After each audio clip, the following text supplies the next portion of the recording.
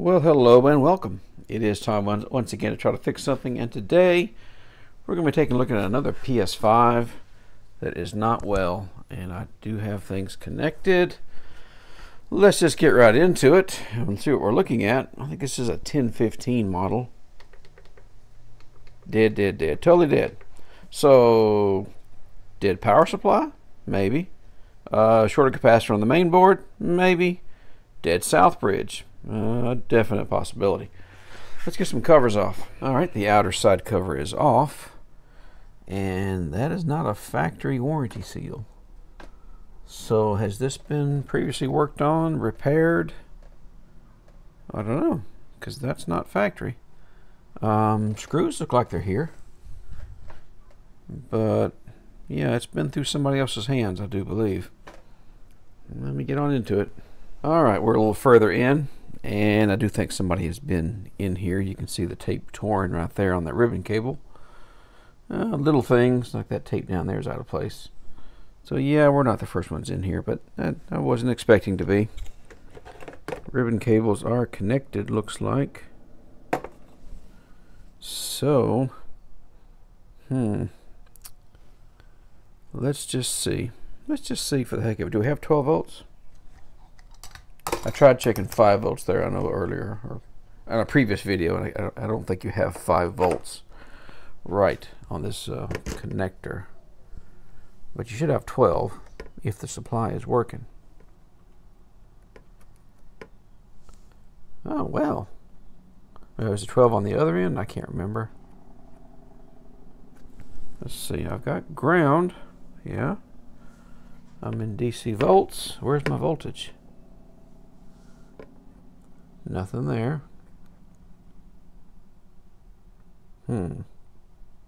Oh. Power cord. Sorry.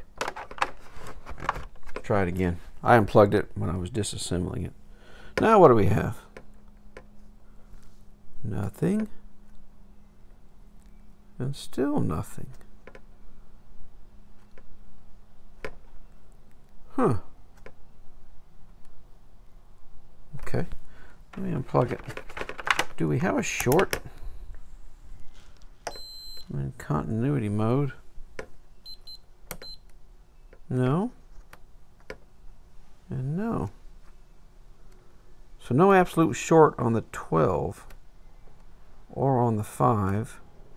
Well, I think at 5 is switched, so I probably wouldn't notice it, but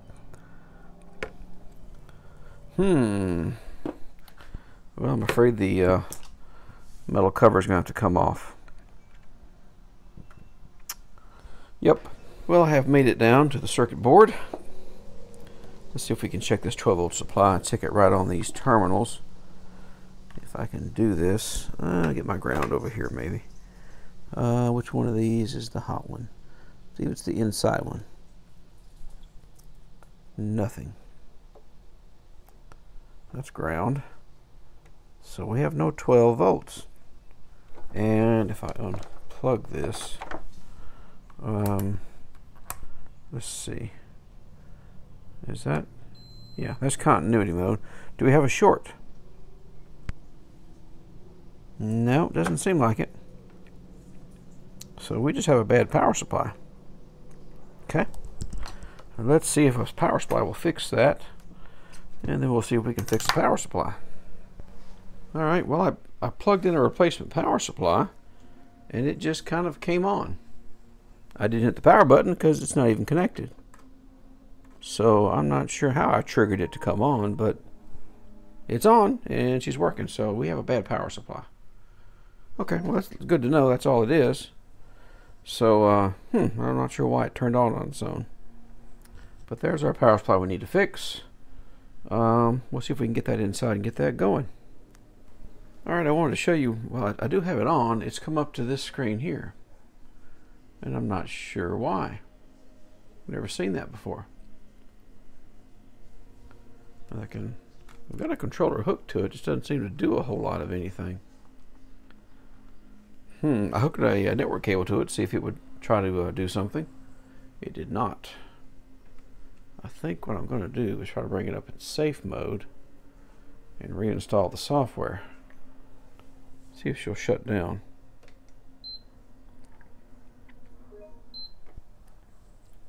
So, yeah, some weird behavior there, but maybe something's corrupted.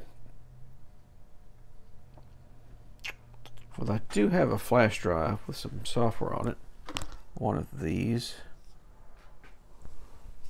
Let's see if that'll do us any good. Let's see if she'll come up in safe mode.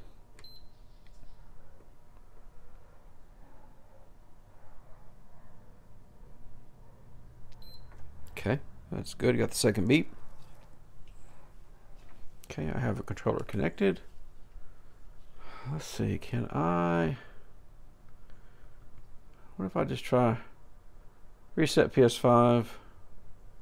Let's try reset PS5. Maybe something's corrupted. I don't know. I've never seen that message before.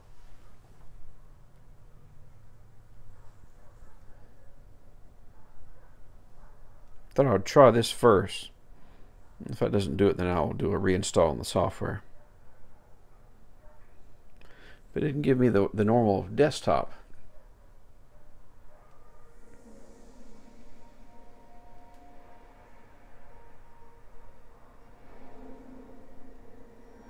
Okay, this looks somewhat normal.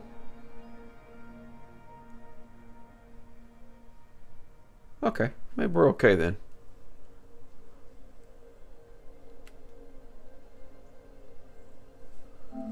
Okay, alright, normal setup. So this thing is erased or what? Okay, maybe things aren't as bad as they seem. Thought we had some major corruption there for a second.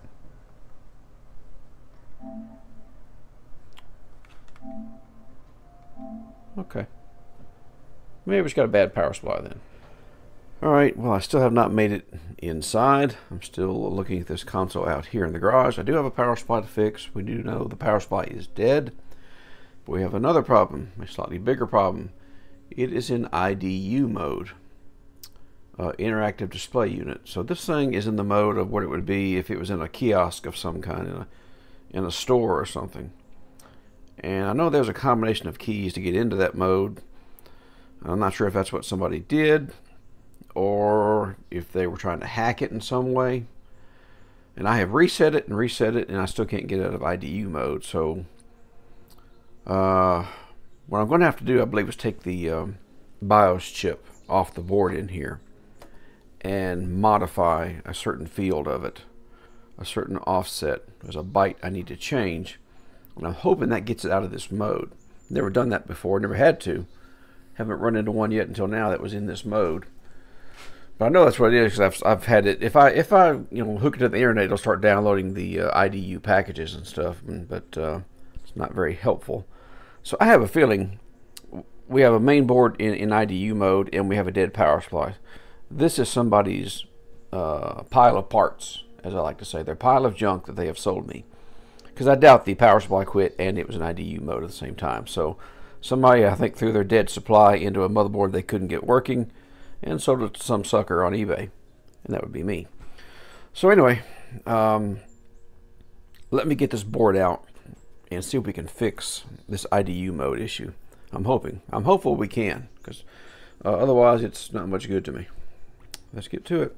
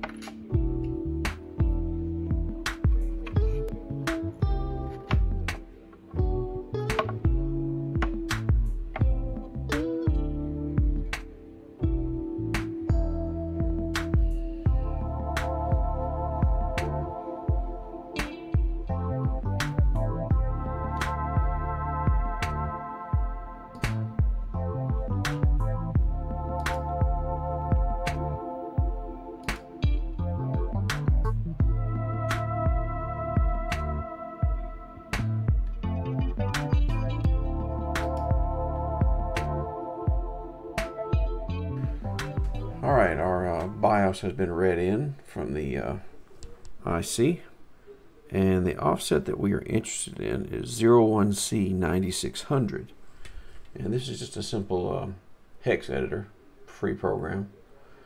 Let's see if we can say search, go to, and 1C9600. See what we have there. I keep typing too many zeros. Try 9600. Alright. And we can see that there is a 01. This byte right here is what we're looking at. 01. Which apparently means IDU mode on. And I'm not sure whether to change this to FF or 00 to turn it off. I'm seeing some conflicting information about that. Let's try. Let's try 00. If I can. 00. And we'll save that out and write it back to this memory IC. Let's see what that gets us. Alright, after modifying that one byte, wrote it back to the flash memory IC, and I've put it back on the board. As you can see, we appear to be out of IDU mode, and I think looking normally. Well, we've dodged that little bullet. So let's see now if we can maybe fix that power supply and get this repair completed. How's that sound? Alright, well here we are back inside at the workbench. Ready to move on with this power supply repair.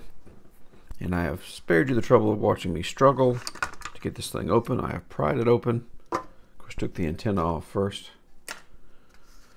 And let's just see if we can bring this thing back to life. I have not discharged any capacitors yet, so I'm going to be very careful.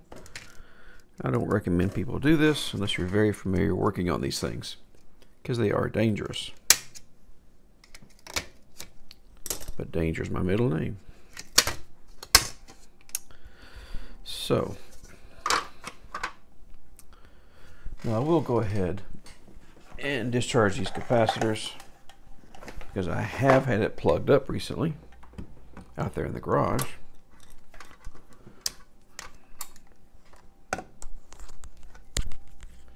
See if we have any power on there. None whatsoever. If there's no power, that usually means the fuse is blown. Let's see if that's the case.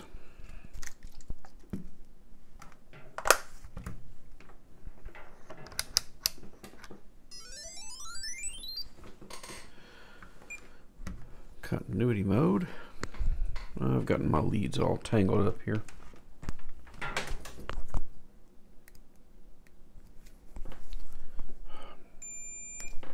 Okay.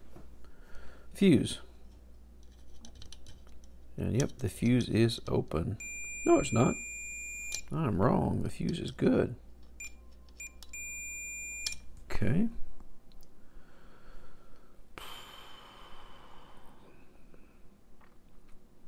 Well, if it's not the fuse, I don't know what it is. Just kidding.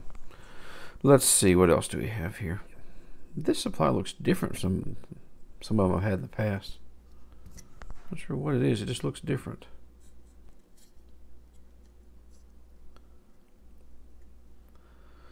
Do we have shorted MOSFETs? Right in here.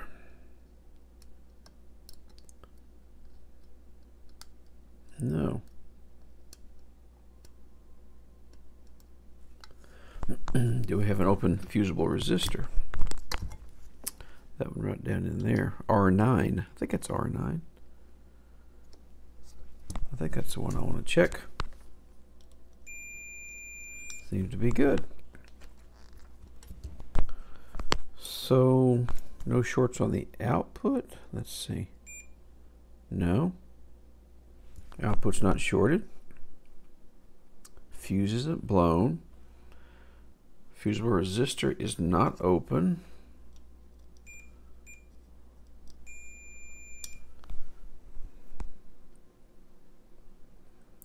Do we have a bad DAP 53?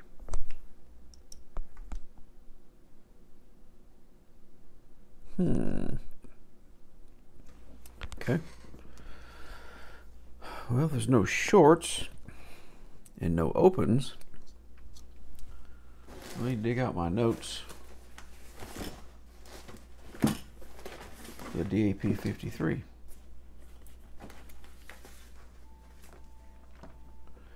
And this is a 400 DR. Well, that's good. My notes were taken on a DR.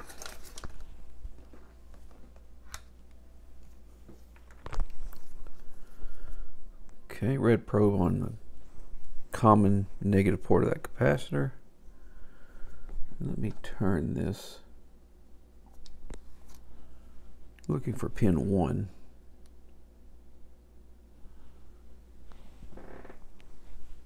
Really hard to tell. I think I see it here, up in this corner. So let's turn like this. That looks right.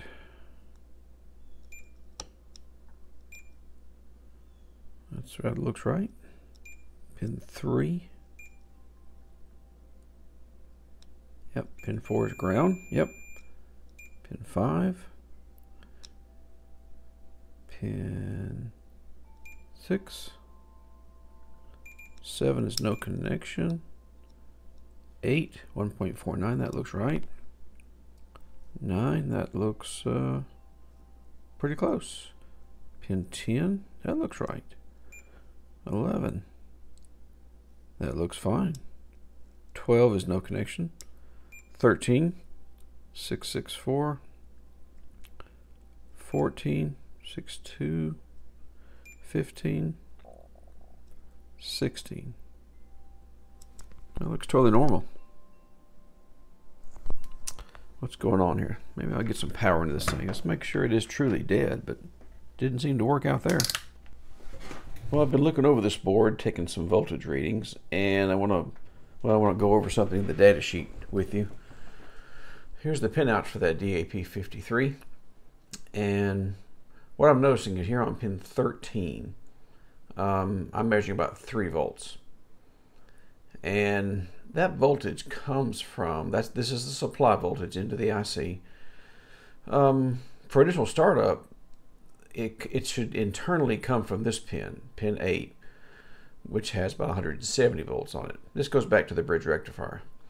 And that should charge up this circuit over here for startup. Like I said, I've got about 3 volts there, and if I can show you, go down in the data sheet, right there, startup voltage. That pin has to get to about 19 volts to be able to start.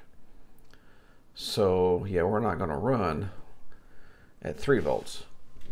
So let me get set back up and take a look at what we're actually getting. All right, we're going to be taking a look around this DAP 53. Let me get some AC power, AC voltages into it right now. 120 volts AC.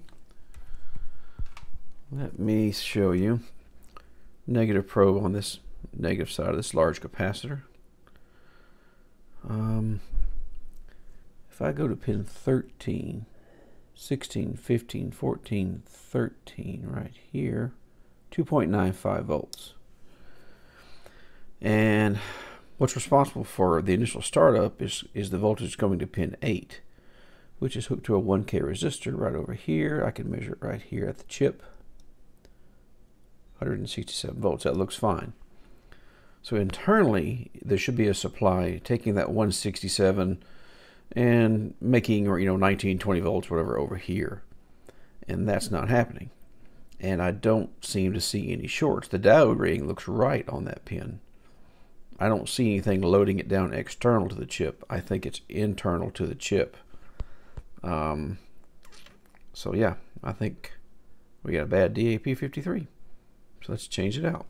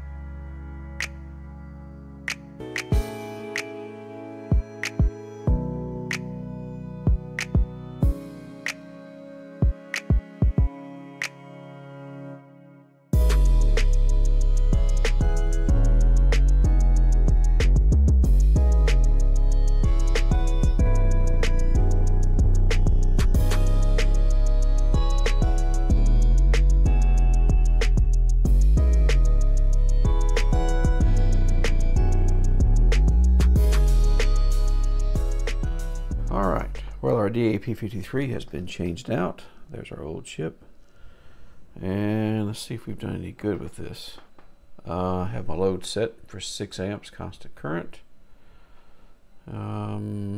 Yeah, polarity is correct. Oh, this focus. Come on, focus. Deal with it. I think we're ready. Let's get some AC power on. There we go. 12 volts. All right. We are working once again. Okay. This thing doesn't really need any cleanup. It's so clean inside. Let me get it back together, and we'll go out there in the garage and put this back in the chassis and see if we can get this whole system back up and running.